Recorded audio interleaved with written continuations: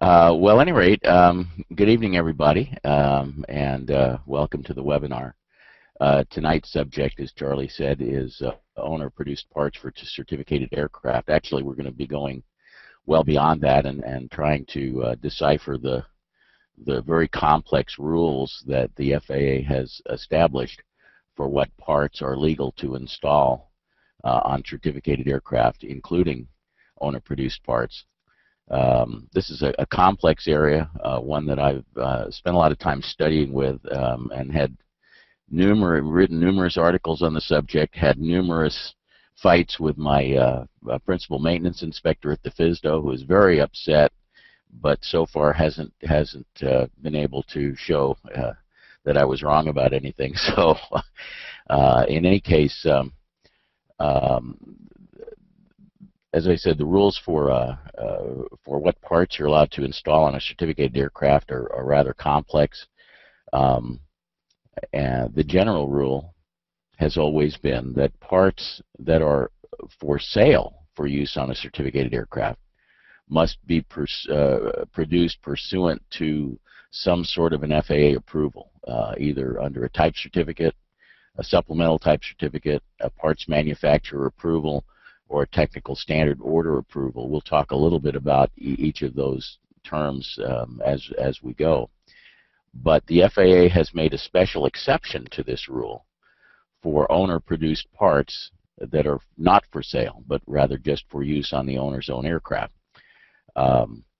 It's an unusual exception because the FAA has gone to great lengths to make sure that parts installed on a certificated aircraft go through all sorts of approval processes, and then they have this carve-out that lets owners roll their own parts, and it seems a little odd at first. However, that exception really had to be made, otherwise a lot of airplanes would never be able to fly again. I mean, for example, if you have a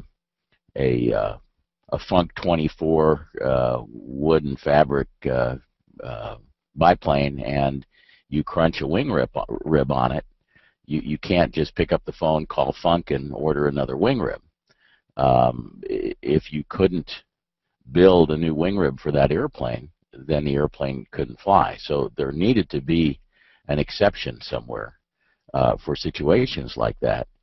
And the FAA, in its infinite wisdom, decided to place give the authority to manufacture parts to the aircraft owner of a certificated aircraft. Seems a little bit unusual, but that's how it worked. Now, there are some complexities involved in owner-produced parts that we will get into as we proceed.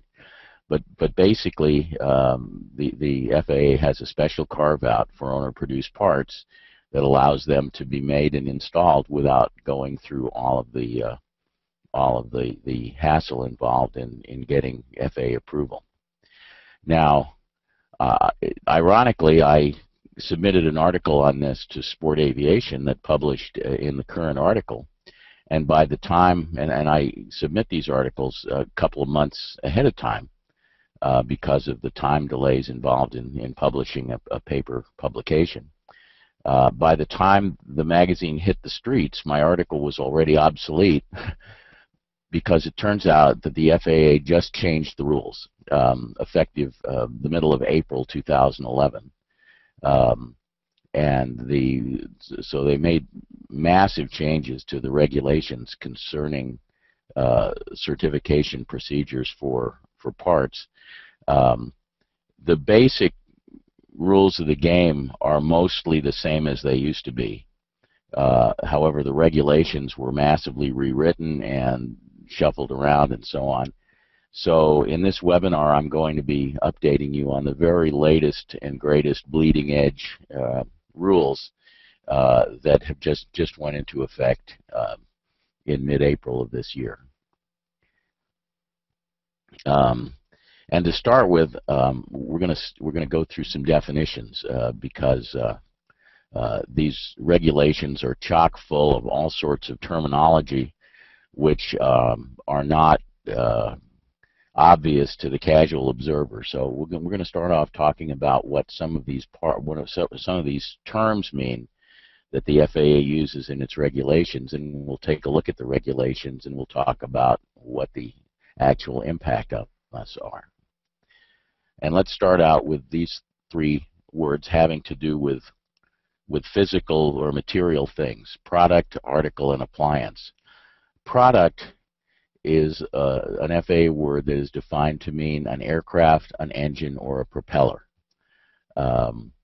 So anything that's an aircraft, engine, or propeller, the FAA refers to in its regulations as a product. They used to refer to it as an aircraft, engine, or propeller, and I guess they decided that in order to get the verbiage down, they would invent a new term that would encapsulate all that into one word. So anytime you see product, it means an aircraft, engine, or propeller. The word article is one that they've recently introduced. They used to use the word part. Now they're using the word article. An article is a material, part, component, or appliance. Material, part, or component are sort of self-evident. The word appliance is a term that the FAA uses in a kind of an oddball way. It means any instrument, avionics equipment, or accessory installed in or attached to an aircraft that is not part of an airframe, engine, or propeller. Basically, the FAA classifies everything on a certificated airplane into four categories. It's either airframe, engine, propeller, or something else. And if it's something else, it's called an appliance. It's a little non-obvious sometimes, but for example, an alternator or a vacuum pump is an appliance. But a magneto is not an appliance. It's an engine part. Why? Because the magneto is a required part of the engine. It's on the engine's type certificate data sheet. The engine won't run without it. Whereas say an alternator or a vacuum pump is an accessory that mounts on an engine and takes power from the engine, but the engine doesn't require it. It is not part of the engine certification basis, and the engine would run just fine if it wasn't installed. So anyway, appliances are typically engine accessories, avionics boxes, instruments, things like that, and they have to be installed in an aircraft. There's a sort of an unwritten rule about that Velcro doesn't count. So if you have a portable GPS clipped onto your yoke, or velcroed onto your yoke, or connected to the airplane by a clamp or something that's other than a structural fastener, then the FAA says, no, that's not really an appliance, that's baggage, and we're not going to worry about certificating it, which is sort of nice.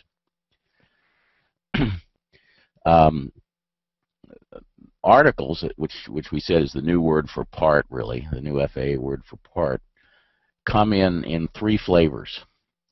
And this is sort of confusing too. The FAA uses words, the FAA lawyers use words in very non-intuitive ways. But an article can either be approved or unapproved, or if you prefer to use the word part, that's fine too. It can either be an approved part, or approved article, or an unapproved part or article. An approved part or an approved article has an approved design, is produced under an approved production system or quality system, and conforms to FAA approved data. And we're going to talk a little bit more about what approved data is later. But normally an approved article is one that is produced under a type certificate, an STC, a parts manufacturer approval, or a technical standard order authorization. And both the design of that part or article and the way it is produced, the quality assurance in the production system, are all FAA approved. So it's a very tightly controlled thing. And it comes with a bunch of paperwork that demonstrates that it's an approved article. An unapproved article is one that doesn't meet those criteria. But an unapproved article, uh, contrary to popular belief and contrary to the belief of my FISTO inspector, who I keep fighting about this, just because an article is unapproved doesn't mean that you're not allowed to install it on a certificated aircraft. In fact, there are a class of unapproved articles called acceptable articles that are allowed to be installed on a certificated aircraft. An acceptable article is one that has an approved design but is not produced under an approved production system. And examples of acceptable articles, and this is not an exhaustive list, but common examples are standard parts, commercial parts, and owner-produced parts. And we'll get into each of those three terms next. But all of those are unapproved but acceptable, which means that we're allowed to install them on our aircraft. So let's talk about those three kinds of acceptable articles.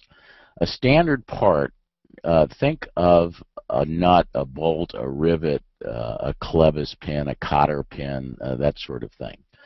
A standard part is a part that's manufactured in compliance with either a U.S. government standard or an industry-accepted standard that has been published and includes design, manufacturing, and uniform marking requirements.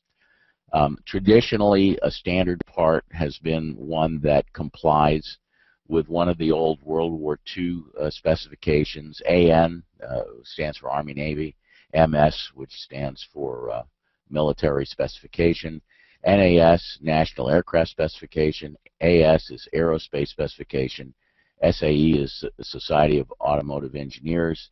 Any part with an AN, MS, NAS, AS, or SAE part number has traditionally been considered by the FAA to be a standard part and therefore legal to install on a certificated aircraft without any paperwork, without requiring a PMA or an STC or something like that. In 1997, the FAA published a letter of interpretation that expanded the definition of standard part to include common electronic components, specifically resistors, capacitors, diodes, transistors, and non-programmable integrated circuits. When the FAA did this, they were basically acknowledging that the industry standards in the electronics industry were sufficiently robust that the FAA was willing to accept them and incorporate them into the definition of standard parts. So prior to 1997, if a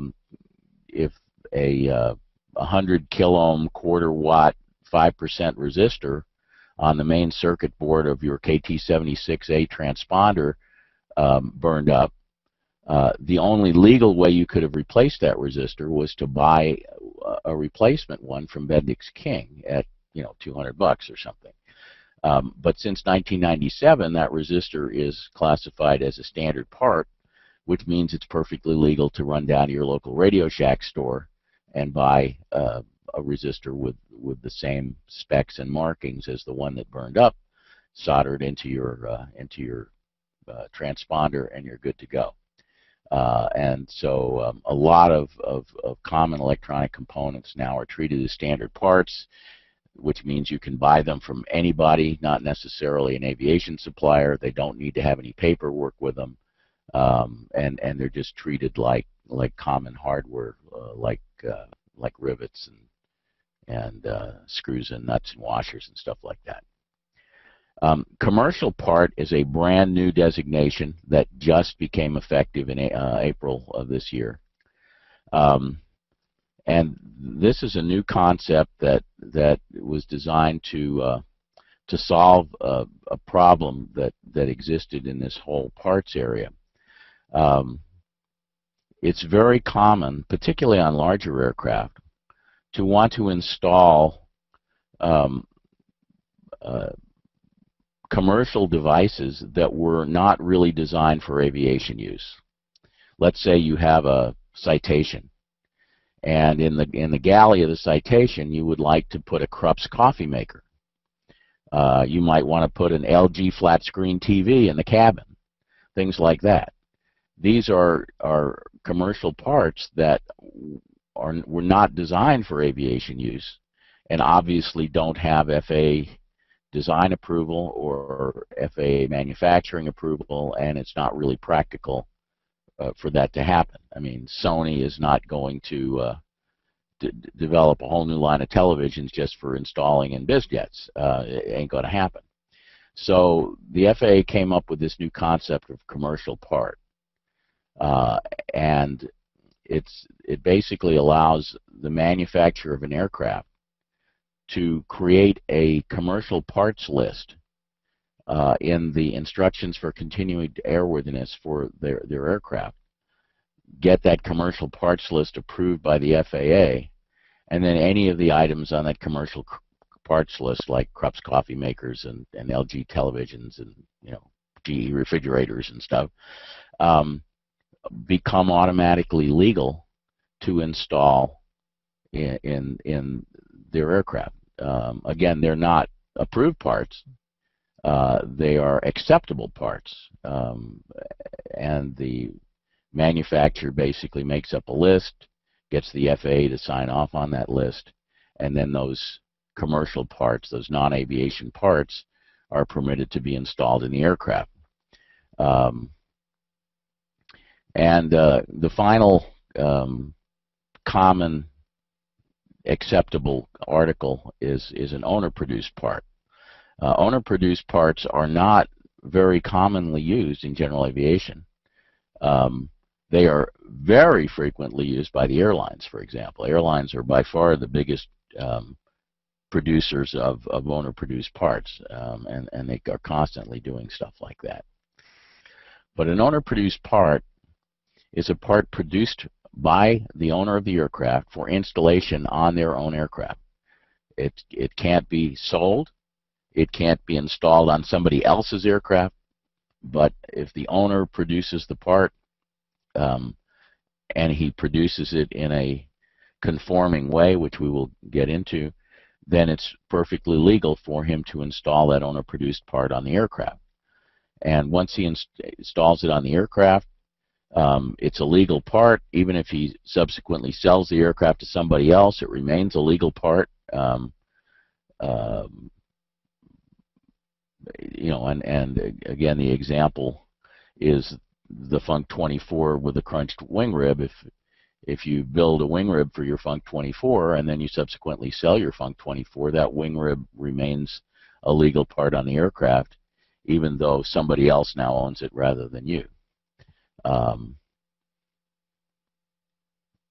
Now, for many, many years, this owner-produced part carve-out existed in the regulations, but it was never really well defined exactly what an owner-produced part means. In other words, what does an owner have to do to, quote, produce, unquote, a part?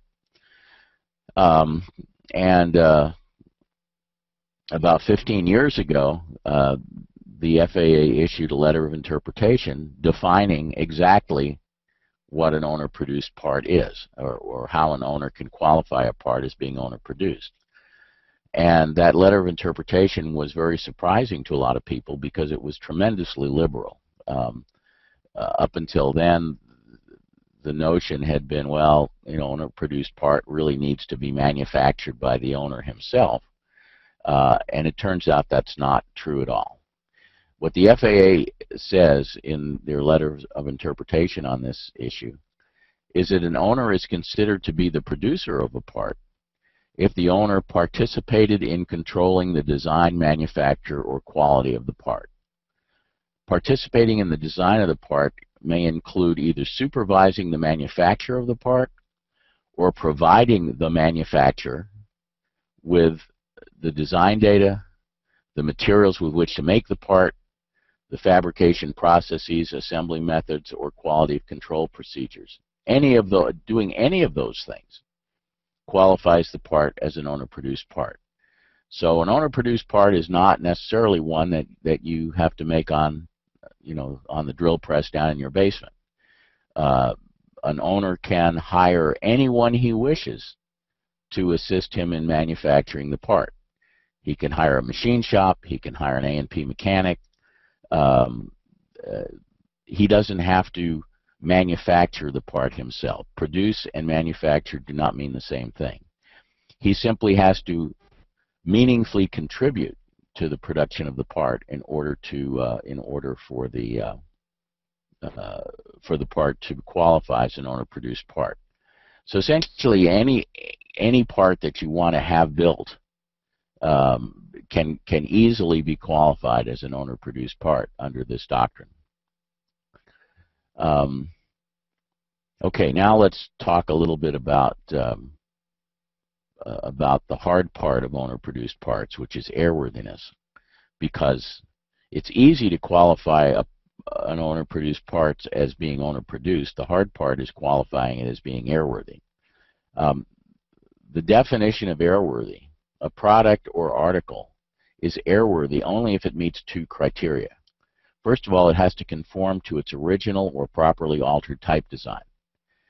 Properly altered type design means that the original type design was altered by means of an STC, a field approval, an airworthiness directive, or several other ways of properly altering a type design. But it has to conform to either its original type design or a properly altered type design via some sort of FAA approval process, like an STC or field approval. And the second thing is it has to be in condition for safe operation. That's the definition of airworthy. It has to conform to its type design. It has to be in condition for safe operation. Note that the term airworthy may only properly be applied to certificated items. An uncertificated item, like an experimental aircraft, doesn't have a type design with which to conform. So you can't really say that an uncertificated aircraft or uncertificated engine or a part for an uncertificated aircraft is airworthy. The term airworthy has no meaning for uncertificated articles. That's why, for example, an experimental airplane does not get an annual inspection. It gets a condition inspection. An annual inspection, which is what we do on a certificated aircraft, is meant to determine if the aircraft is airworthy. For an experimental aircraft, you can't determine that an aircraft is airworthy because that term doesn't have any meaning. All you can do for an experimental aircraft is determine that the aircraft is in condition for safe operation, the second of those two bullets. And that's why we call what we do to an experimental aircraft a condition inspection rather than an annual inspection. In any case, that's the definition of airworthy. Now let's talk for a minute about major and minor repairs and major and minor alterations. A major repair is defined as being a repair that, if improperly done, might appreciably affect weight and balance limits, structural strength, performance, power plant operation, flight characteristics, or other qualities affecting airworthiness, or that is not done according to accepted practices or cannot be done by elementary operations. A minor repair is any other repair. The vast majority of repairs are minor repairs. Guidance on this can be found in Part 43, Appendix A, which has a long laundry list of things that the FAA considers to be major repairs. So, for example, repair of a wing spar is a major repair. Repair of a wing rib is a minor repair. And you can look in Part 43, Appendix A, for some examples of where the FAA draws the line. But this is the definition. Similarly, alterations are classified as major or minor. And the definitions are very similar. Major alteration means an alteration that might appreciably affect all of those things, or that is not done in accordance with accepted practices or can't be done by elementary operations. And a minor alteration is any other alteration. And again, most alterations that we make to an aircraft are minor. The difference between major and minor is that a major repair or major alteration must be done in conformance with approved data.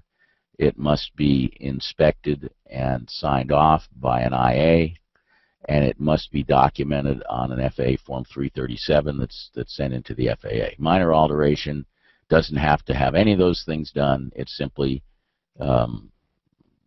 documented in a simple logbook entry by the installing mechanic, and that's it. So a minor repair or minor alteration is one that is of sufficiently small consequence that the FAA doesn't want to know about it. And a major alteration or major repair is one that's significant enough that the FAA does want to know about it. Okay, let's talk about the word data. Again, it has a very specific meaning within FAA regulations. The word data, as it appears in the FARs, means drawings, specifications, methods, techniques, and practices. Approved data is data approved by somebody who represents the FAA. It needs a signature of an FAA representative, typically an aeronautical engineer from an FAA aircraft certification office, or a manufacturing district office, a FSDO, airworthiness safety inspector, or a designated engineering representative who is actually not an FAA employee but is as a designee who is granted magic powers to approve engineering data on behalf of the FAA. So approved data has to be signed off by an FAA employee or an FAA designee. Acceptable data is a much lower standard. Acceptable data is data that complies with all applicable FAA regulations, but doesn't necessarily have to have been signed off by anybody. Examples of acceptable data include anything in data that is found in advisory circulars. FAA has this giant advisory circular called AC 4313-1A, which is called Acceptable Methods, Techniques, and Practices. It's about the size of a good-sized phone book, and it's just chock full of all sorts of acceptable data that we can use in making repairs and alterations.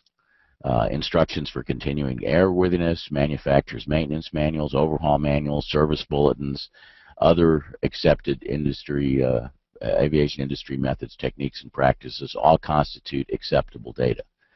So the rule is if you're making a major repair or a major alteration, it requires approved data.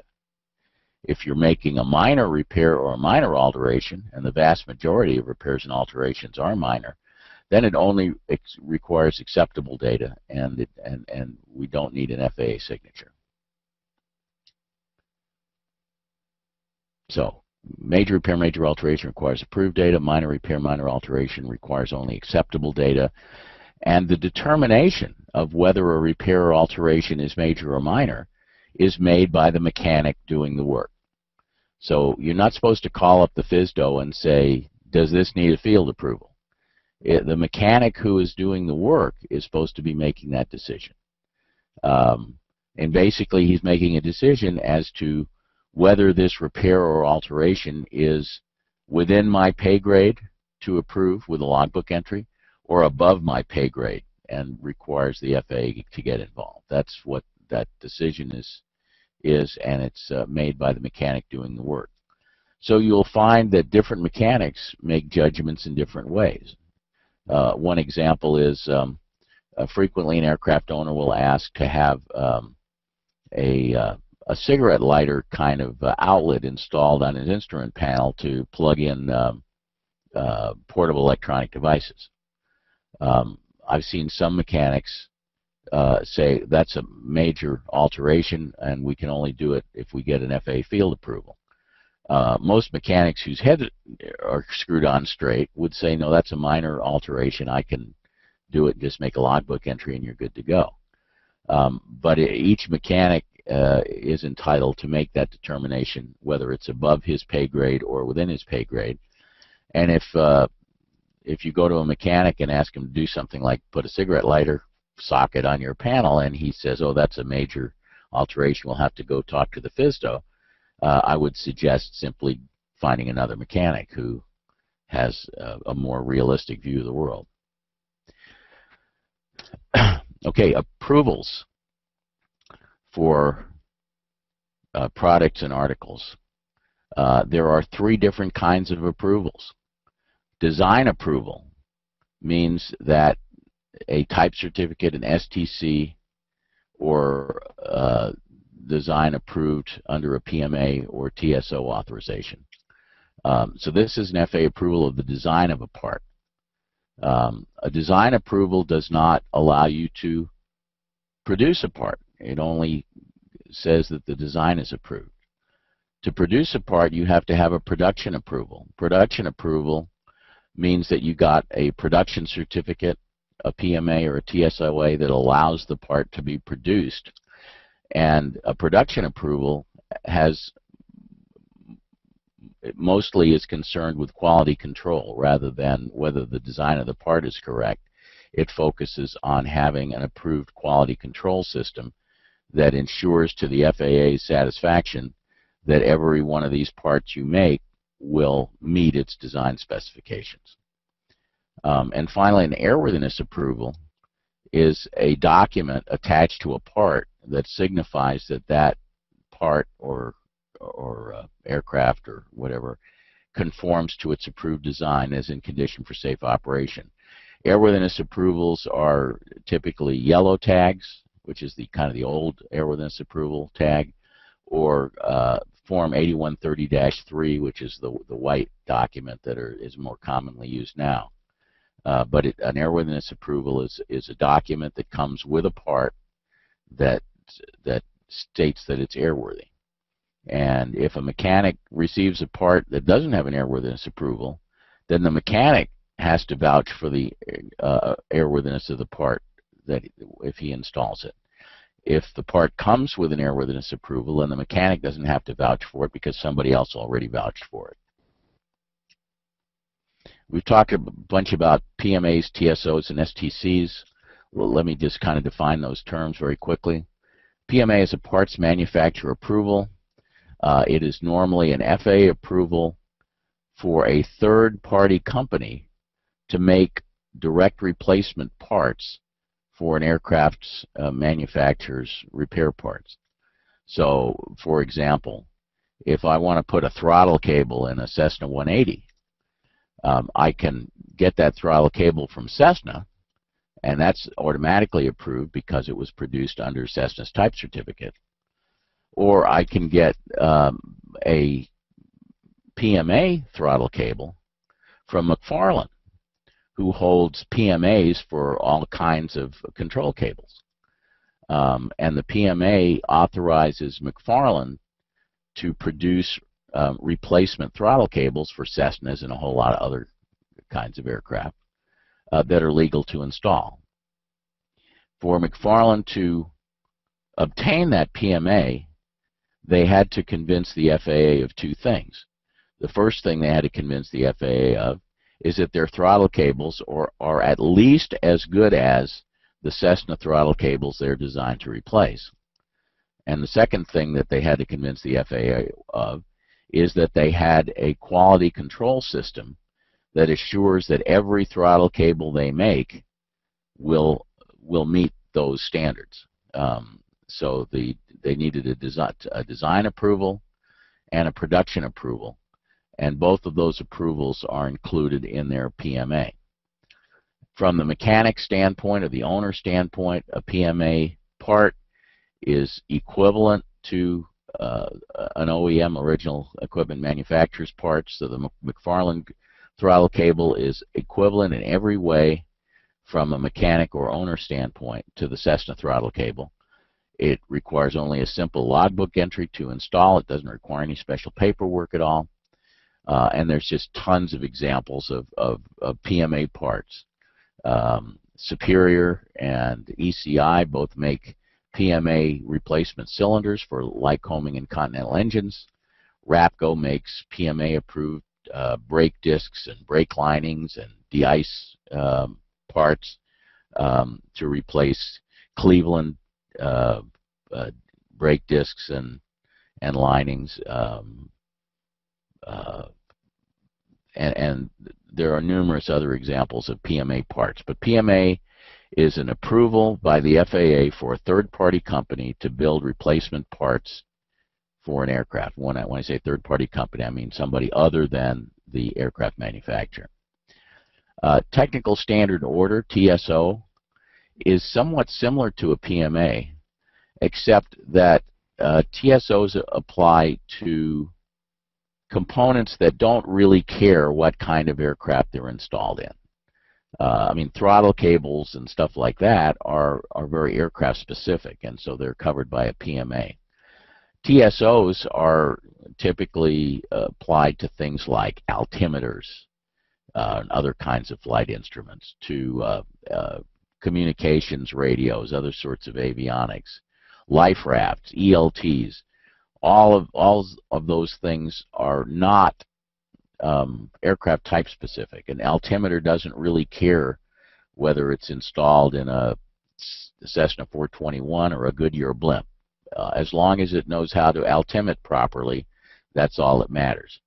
And so a TSO is very similar to a PMA, except that instead of demonstrating that your parts are at least as good as some original equipment manufacturer's parts, what you're demonstrating is that your parts meet an FAA specification for that kind of part. And the FAA has established long lists of TSOs, technical standard orders, covering things like instruments and radios and ELTs and that sort of thing.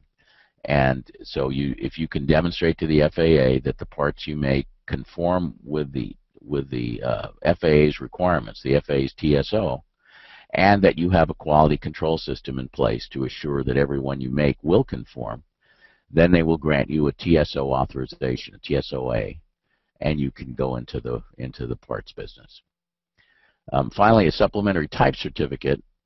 STCs differ from PMAs and TSOs in that STCs focus on things that are designed to alter an aircraft rather than simply repair an aircraft.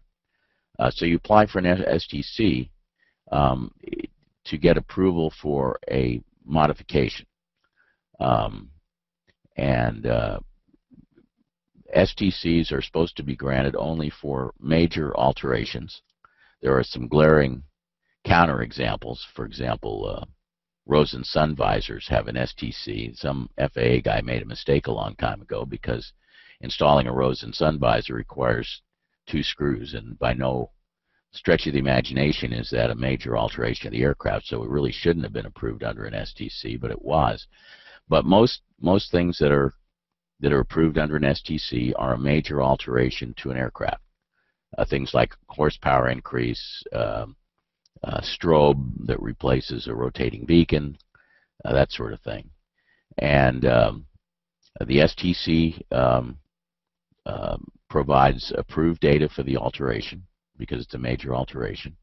When you install something pursuant to an STC, you always have to get an IA to sign it off and a Form 337 filed with the FAA because that's the rule for major alterations. Okay, with all of that as background, let's take a look at this brand new, hot off the press reg that went into effect April 16, 2011.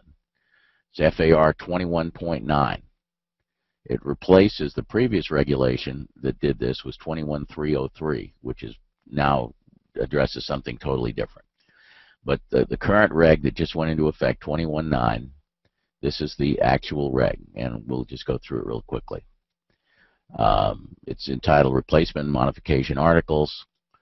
It says, if a person knows or should know that a replacement or modification article is reasonably likely to be installed on a type certificated product, that person may not produce the article unless it is, and then there's a list of 6 things. It has to be one of the following 6 things. So if you're going to be producing parts for installation on a certificated aircraft, it has to meet one of these 6 things. It either has to be produced under a type certificate or a supplementary type certificate, produced under an FAA production approval, which would typically be granted under a PMA or a TSO, Or it has to be a standard part manufactured in compliance with government or established industry specifications. We talked about what those were a little earlier.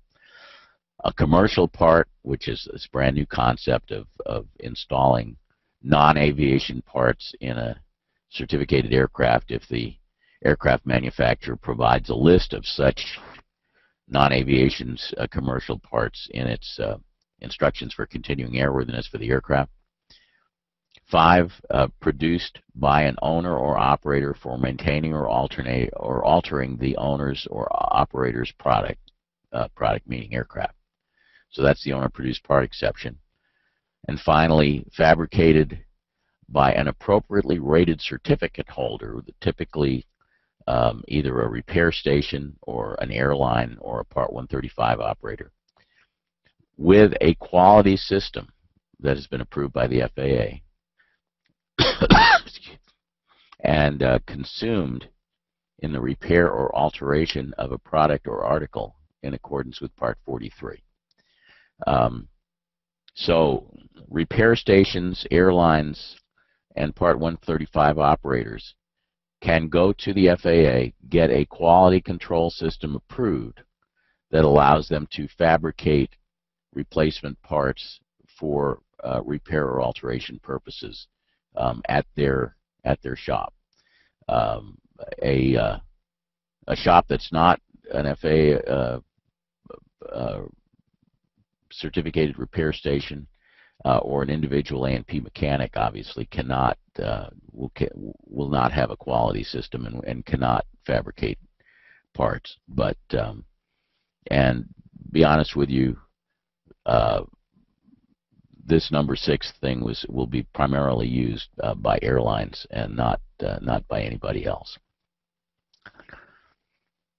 And the last part of 21.9 says, except and provided in paragraphs A1 and A2 of this section, which was the type certificate, STC, or production approval, a person who produces a replacement or modification article for sale may not represent that part as suitable for installation on type certificated products. So that just has to do with truth in advertising, basically.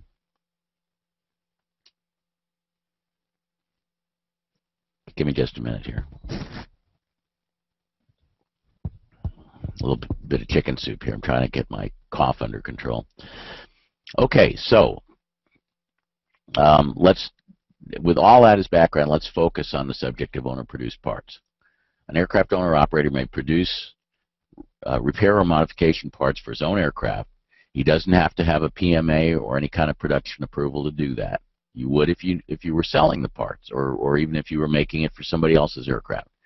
But if you're making it for your own aircraft, there's an exception to the normal rule that you need a production approval or PMA, and you don't need an approved quality system. So all of those very weighty requirements that normally apply to the production of parts for certificated aircraft are waived in the case of parts produced by an owner for his own aircraft. And as we said, the part qualifies as owner-produced if the owner or operator does any of these things: supervises the manufacturer, doesn't have to do the manufacturer himself,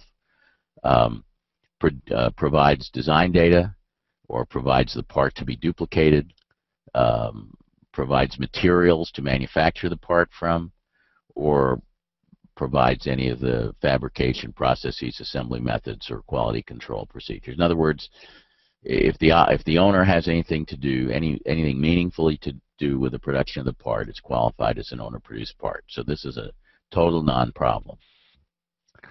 Owner and operator can hire anyone he wishes to assist in the manufacturing of the part: an A&P mechanic, a repair station, a machine shop, any other company or individual, whether FAA certificated or not. Anybody you want to hire to help you manufacture this part is cricket, and it doesn't make it a non-owner-produced part. As long as you're involved in the production, that's all it takes. So what's the catch? Well, the big catch is that, like all parts installed on a certificated aircraft, an owner-produced part has to be airworthy. So it must be in condition for safe operation, which is easy, and it must conform to the aircraft's type design, which is hard. How are you going to get your part that you build to conform to the aircraft's type design? Well, there are really only two ways to do that. One is to get a hold of the type design. In other words, to get the drawings and specifications from the manufacturer. Unfortunately, this is very difficult to do, typically, because manufacturers consider their design drawings to be proprietary information. So if I decided, for example, that I wanted to build a wing spar for my Cessna 310, if I called up Cessna and said, "Hey Cessna, would you please send me the drawings and specifications for the wing spar on a Cessna 310, they'd laugh at me. They're not going to provide me that information. That's Cessna proprietary information.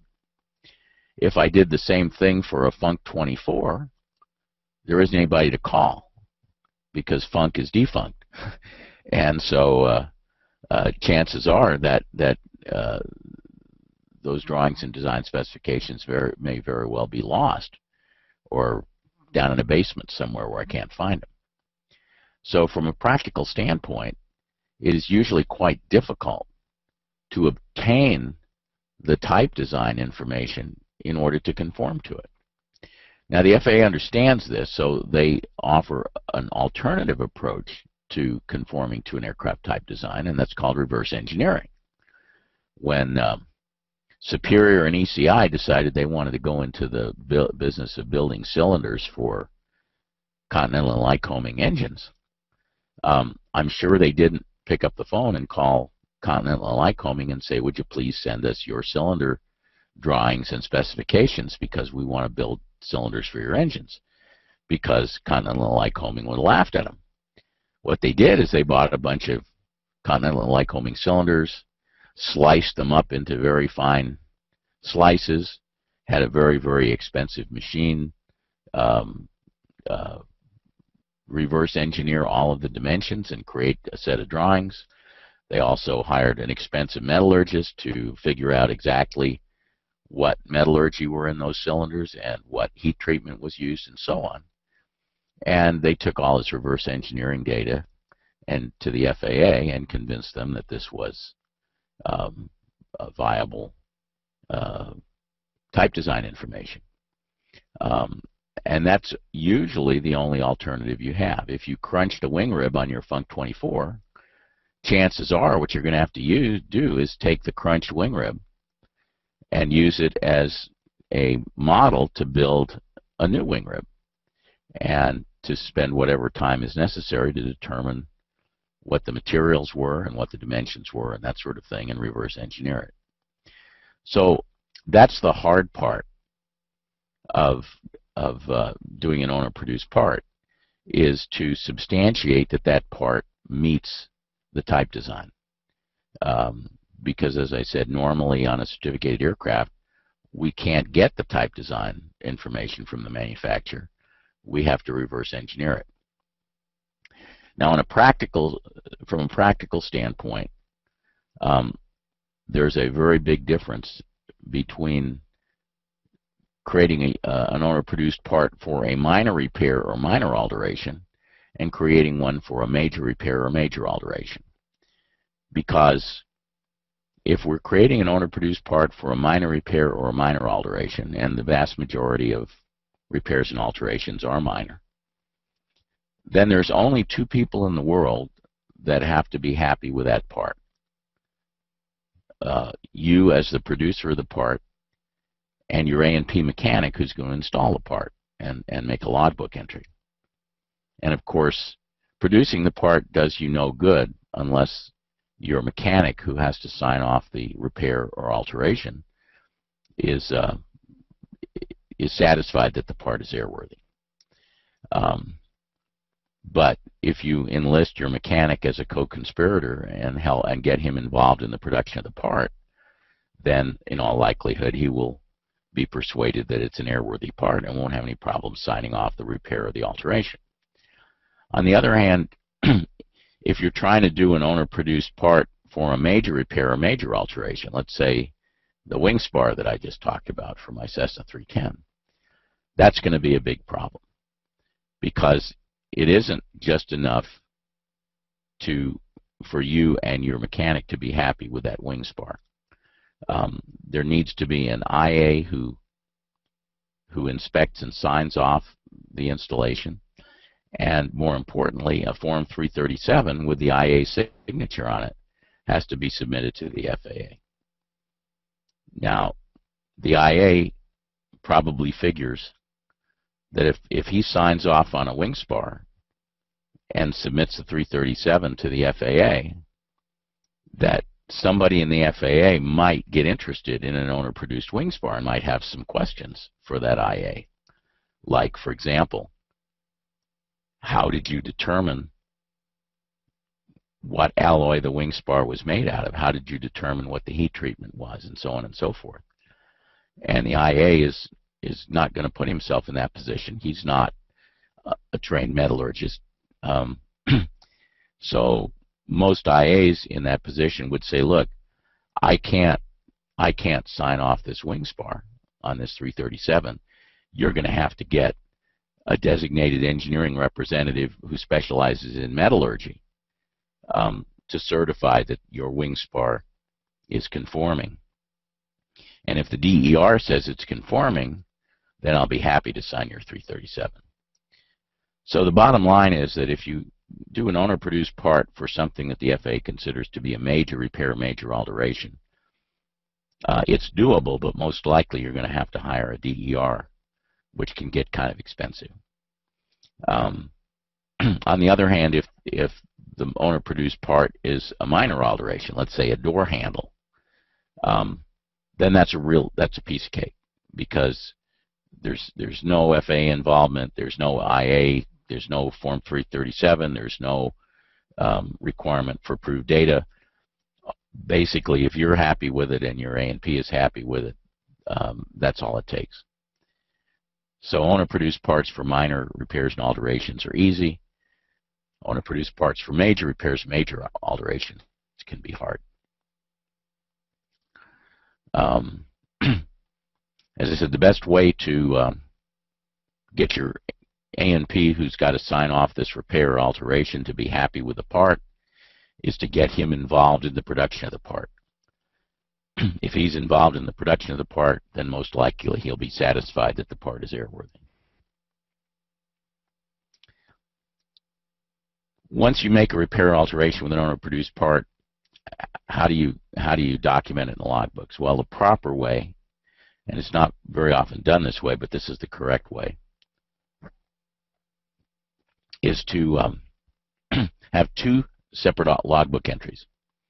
The first entry is one that you make and sign off as the owner, stating that the part is owner produced, explaining which of the things that you did qualified it as being owner produced, like I supervised the manufacturer, or I provided the materials, or whatever, and describing how you determined that this owner produced part conformed to the type design. I reverse engineered the old crunch wing rib and had a new one manufactured to duplicate the old one or something. And then you sign that entry off as the producer of the part. Then a second logbook entry is made by your A&P who installs the part, describing the work he performed to install the part and signing it off to approve the aircraft for return to service. So the proper way to handle a repair or alteration that is done with an owner-produced part is with two logbook entries, one by you as the producer, saying what you did, and one by the mechanic as the installer, saying what he did. Now, hey, Mike. Yeah. Mark just had a question on the two-entry system that you just referred to. Is that something that you concluded, or is there actually some guidance that you base those two entries on? It's a good question. There is nothing in the regulations that I know of that addresses this issue. This business about having two logbook entries came from an article that I could probably dig up if I was pressured to by Bill O'Brien, who was for many, many years the FAA's National Resource Specialist for Maintenance, um, that he wrote on this subject of owner-produced parts, in which he described the proper way to log them. So I believe it's advisory, it's not regulatory. Okay. Yeah, that's great. Okay. At any rate, we're in the home stretch here. Um, I just want to point out that there are some alternatives to owner-produced parts.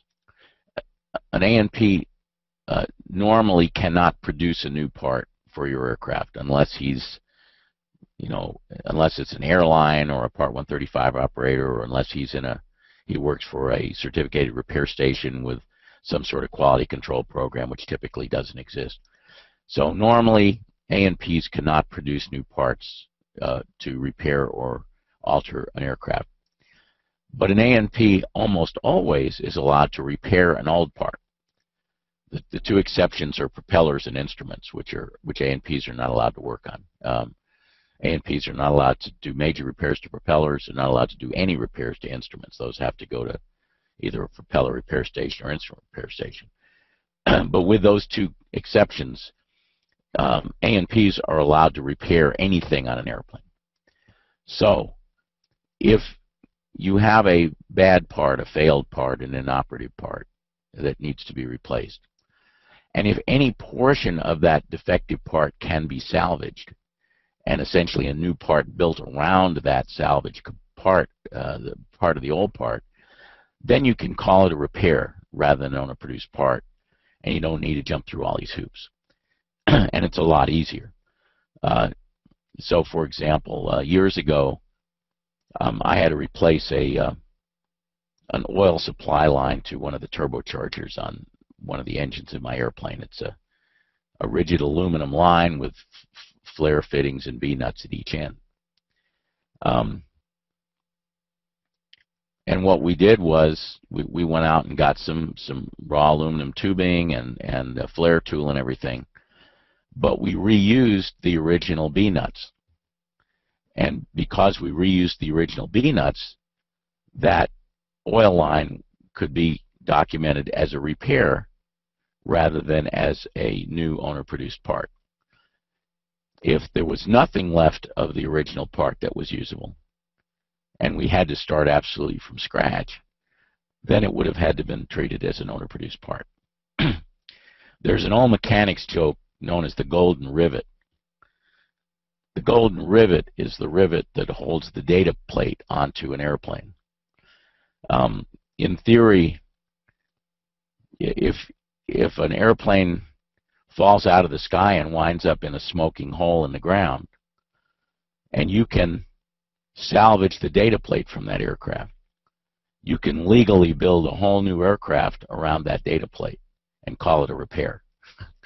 And it's actually happened a couple times. But if any part of the original can be retained, then there's no limits to the scope of what can be documented as repair. If a repair is not possible and you are creating a new part absolutely from scratch, then it either will have to be an approved part or it will have to be handled as an owner-produced part. Here are some of the relevant regs and advisory circulars that bear on this issue. And as I said, 21.9 is brand new, just came into effect in April. Also, AC 2145 talks about commercial parts, is brand new, also just came into effect in April. And that's it. So I'm going to leave up my email address and website address and so on. And Charlie, if you have any other questions, we can do those now. We do have some questions, Mike. We probably have some time for additional questions too if anybody wants to get theirs in. But let's start it off with one from Burton. It says, what effect does owner-produced parts have on the sale of the aircraft? A logbook entry is, when there's a logbook entry indicating that certain parts have been owner-produced. if the owner produced part, as is typically the case, was used for a minor repair or a minor alteration, it should have no effect whatsoever on the resale value of the aircraft. As I said, if you do an owner-produced part for a major repair, major alteration, that can get in to be a fairly big deal. But if you do that, then that part probably will have to be signed off by a designated engineering representative or an FAA employee, in which case, again, there should be no stigma. And as I said, the airlines do owner-produced parts all the time. So if properly handled, an owner-produced part should not have any effect on the resale value of the aircraft. Okay, regarding standard parts, does an SD card or complex flash card for avionics databases qualify as a standard part? That is, can an owner use a card from Best Buy instead of one from Garmin?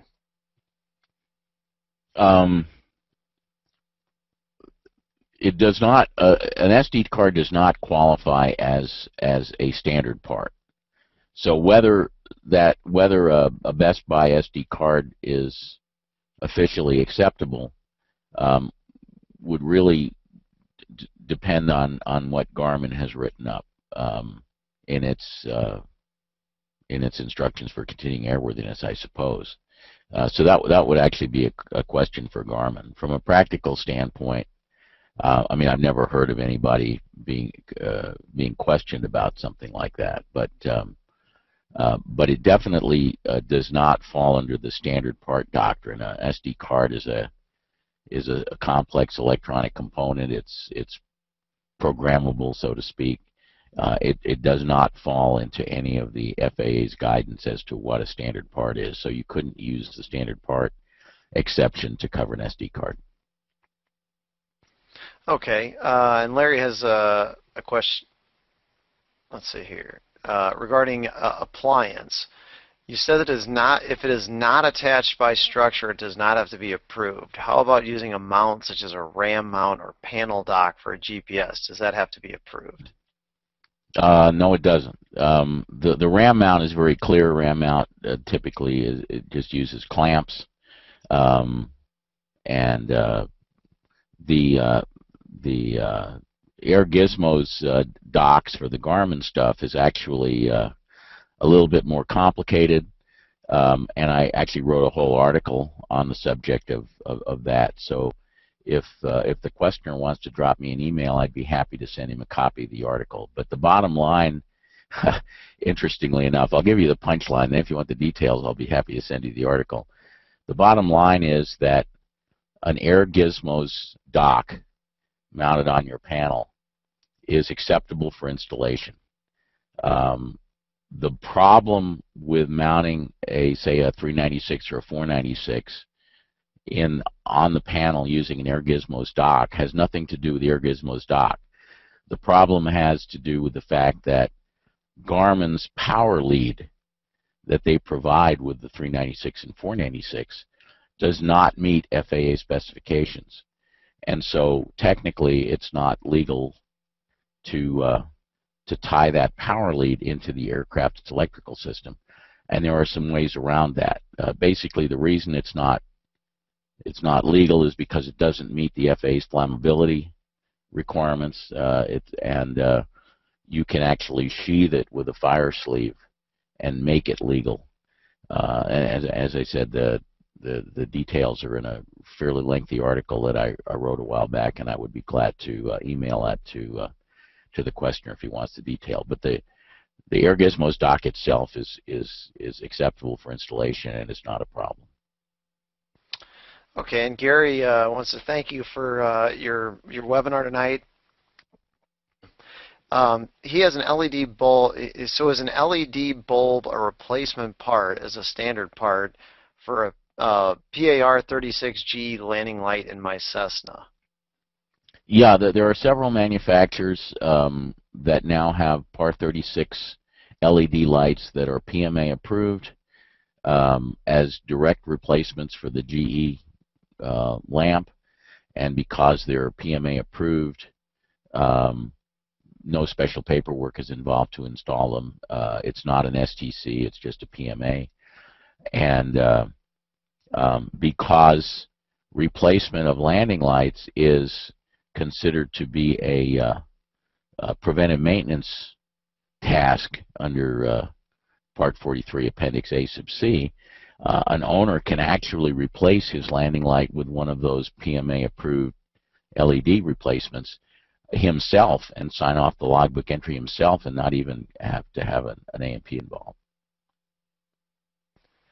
Okay, and Brian wants to clarify something on the acceptable data slide. You had an abbreviation ICA. What does that stand for? ICA is Instructions for Continued Airworthiness, and since I don't remember what the date was, but sometime in the early 2000s, the FAA has required that any type certificate or supplementary type certificate be accompanied with a document called Instructions for Continued Airworthiness, which is a 16-point document that provides guidance for continued inspections and that sort of thing. That would probably be a whole webinar into itself. But ICA stands for Instructions for Continued Airworthiness, and recently designed aircraft and aircraft engines and propellers and recently designed STCs all have Instructions for Continued Airworthiness associated with them. Okay, and Mark would like to know major alteration or minor. Replacing a Whelen strobe in the belly of my aircraft with a new Whelen strobe, slightly larger, which required enlarging the hole. Well, I mean, that's sort of an interesting question. Whelen provides STCs for its strobes. If you install the strobe pursuant to the STC, in other words, if you rely on the STC data that is provided with the strobe as a certification basis for your installation, then it's considered to be a major alteration, because all STCs are considered to be major alterations. And so an IA needs to inspect it, and a Form 337 needs to be submitted. My contention is that you can install that strobe and not use the STC data and treat it as a minor alteration. That's a somewhat controversial view, and if we got a whole bunch of IAs and FAA inspectors in a room and I made that proposal, we would have a nice hour-long discussion.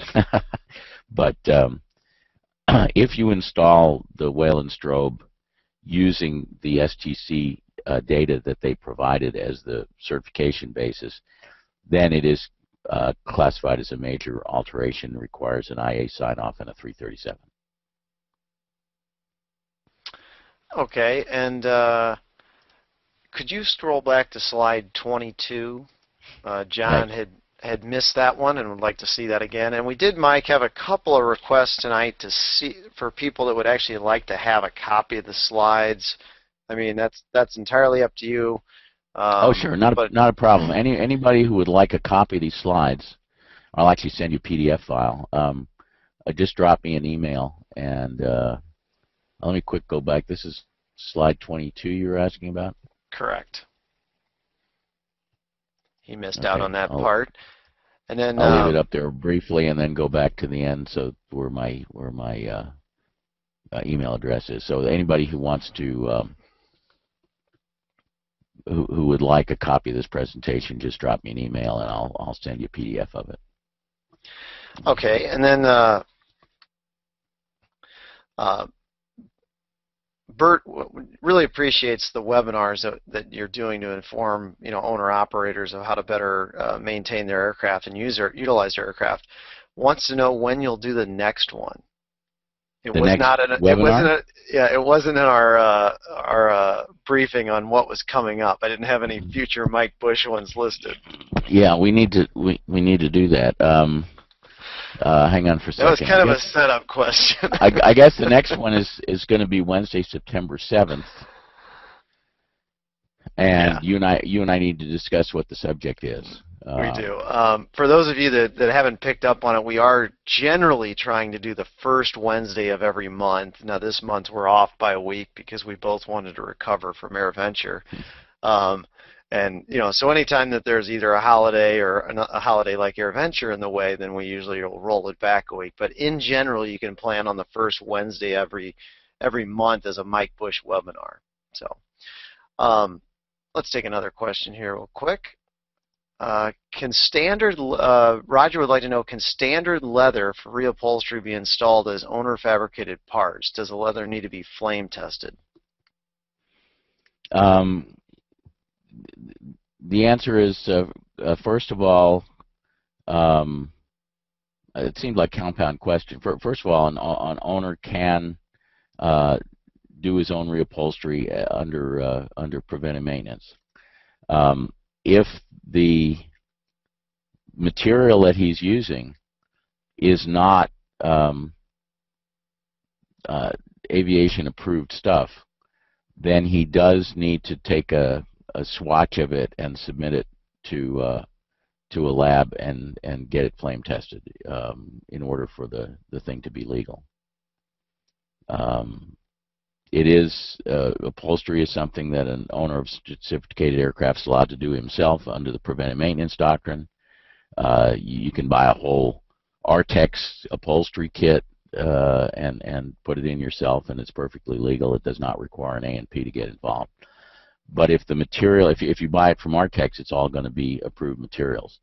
If it is not approved materials, if you just get it from your local upholstery shop, then you're going to have to send a swatch in to a lab to get it tested.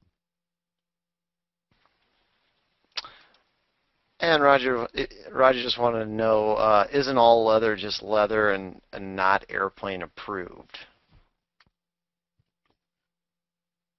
Well, I mean, I'm not an expert on leather, but what I do know is that flammability testing is required. In other words, anytime you install, and I think we've sort of gone through this today, but anytime you install a part that is not approved, the burden is on you to demonstrate that it's acceptable.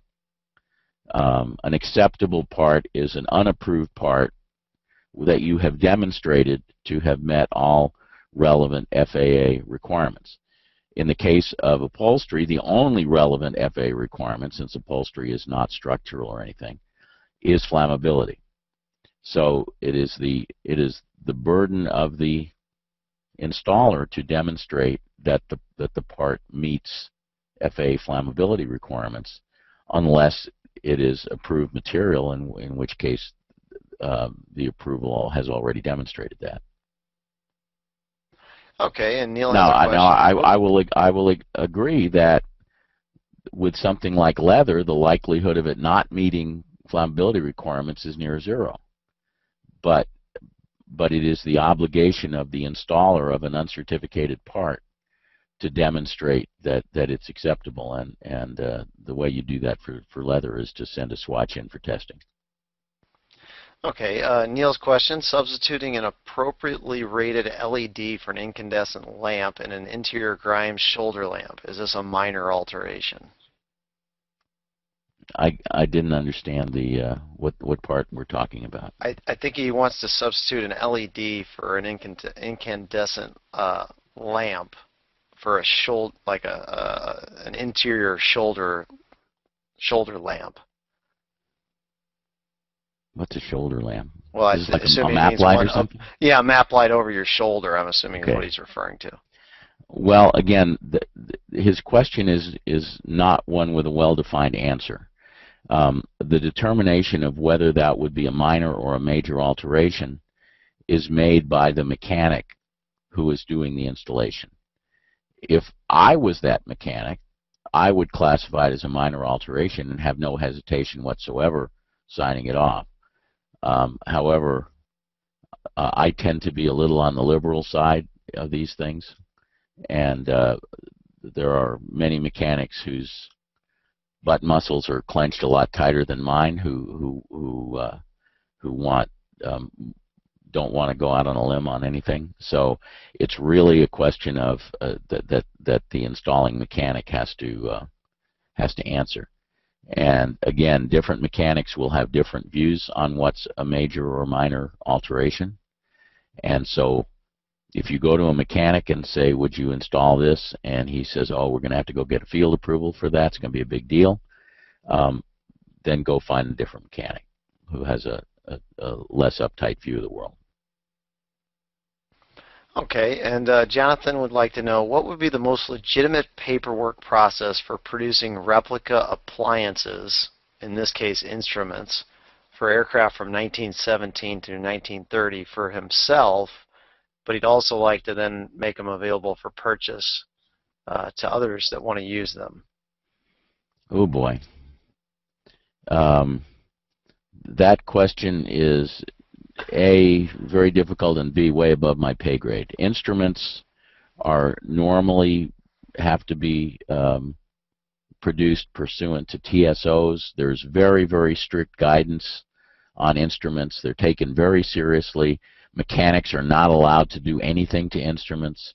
FSDO inspectors have specific guidance that anything having to do with instruments cannot be field approved. So if you use the word instrument, it becomes a very, very, very big deal. And this is something that would be way above my pay grade to answer, but you basically need to go to the start with the aircraft certification office and tell them what you want to do, and they will tell you what kind of hoops you have to jump through. But I have a feeling that by the time they're done, you probably will have lost some enthusiasm for this project. I think your instincts are right. David has a question. Does buying a part and supervising or performing a modification to it to fit the requirement for owner-produced parts? Sure. I mean, we're talking about something saying the door handle on my Bellanca Super Viking broke, and I need to produce a replacement for it because I can't find one on the market. But that door handle looked suspiciously like a door handle off of a 54 Ford. So I think I'm going to buy a 54 Ford door handle and use it as the starting point for creating my owner-produced door handle. Yeah, that's perfectly 100% reasonable to do. Okay, and Barry asks, what would be required for installation of owner-produced baffles that matched OEM outlines but used different materials, 6061 T4 instead of half-hard aluminum? Well, that's a good question. If you look in Part 43, Appendix A, you'll see that the engine cooling system, which baffles would be the main part of, alteration to engine cooling systems is considered to be a major alteration, unfortunately, which means that it would require approved data and a Form 337. I think if you came to me with that as an IA, I would have to say that it would require field approval. It might be a relatively easy field approval to get, but I think because the FAA is very clear that alterations to an engine cooling system are considered a major alteration, I would have to conclude that would require field approval and that we would have to talk to the FSDO about it. And I hate to say that because I hate to talk to the FSDO about anything, but this is one that I think you'd have to. Okay. I've got a very involved question. I'm going to give it a shot because Scott was very persistent in his asking of it. So, excuse me, bear with me. It's a huge issue for several hundred owners of orphan aircraft not currently in production and short on parts. An AD was issued last year on an elevator spar cracking around a hinge. They had to be inspected and, if defective, replaced. It has been 6 months and the final terminating action has not been issued. The reg said the repair required replacement with a serviceable spar. None were available. Most of the several hundred afflicted aircraft are from the late 70s.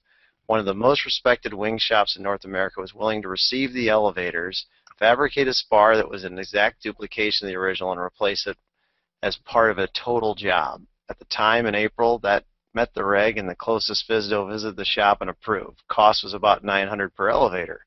Shop did her 10 or 12 planes very quickly, was willing to do as many as necessary. Now another shop created and got approval for a PMA from another FSDO. That FSDO is located near the old plant, claims jurisdiction.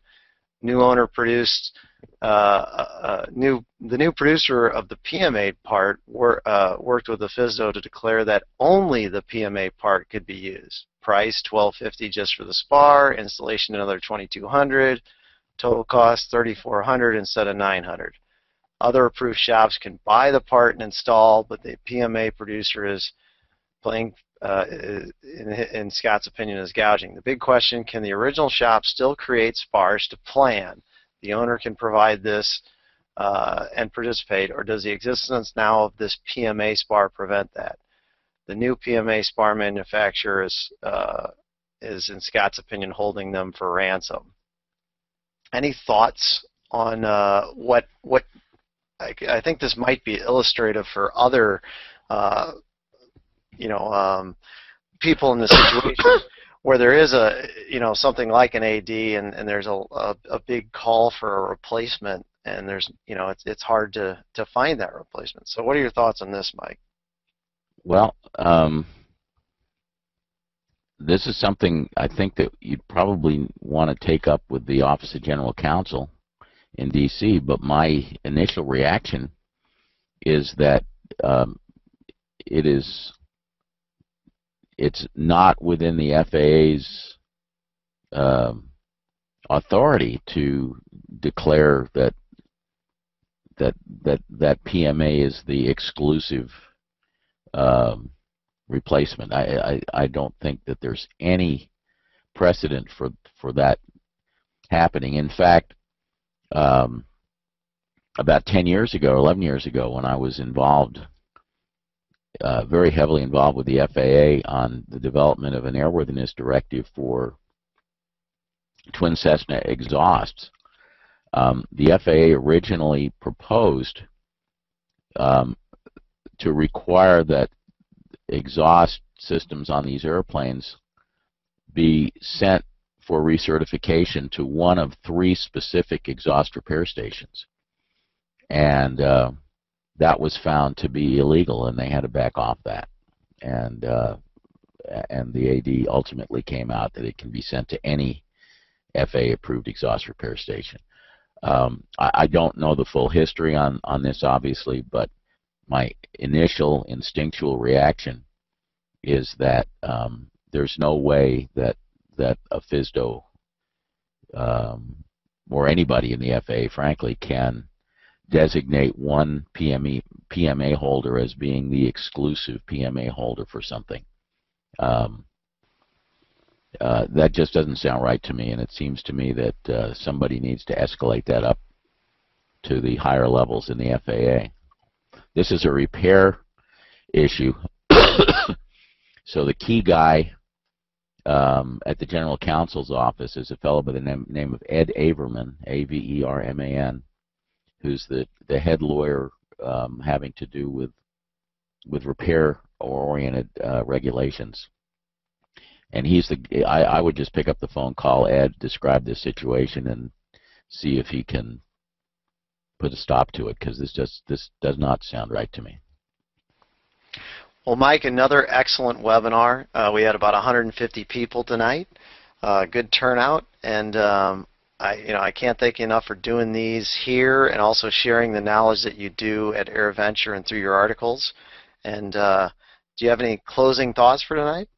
Just sorry about my raspy voice. I'm just trying to recover from a really bad cold that I picked up yesterday, and so I'm glad I was able to get through this in one piece. Yeah, I thought your voice held up just fine, and I appreciate you soldiering through it, because As I said today, the show must go on if at all possible in my book. But anyway, Mike, appreciate you doing it tonight. We'll pick another topic for the next couple of months, maybe in the next couple of days, and get that published for everybody so they can sign up in advance. Again, Okay, I'll drop you an email on that in the next couple of days. Sounds great. And anyone looking for the recording tomorrow of this tomorrow, again, everything that you need related to webinars is at eaa.org/webinars. And I want to personally thank any of you that came up to me during your adventure and expressed their pleasure over the webinar series. I had at least a dozen people, and Mike, I hope you had a few people tell you how much that they have enjoyed these, because I got a lot of positive feedback, totally unsolicited. People just saying, "Hey, you're the guy that does that webinars," you know, and just expressing how much they've enjoyed this series. So, thank you, Mike. Thanks everybody for tuning in, and until next time, have a great evening.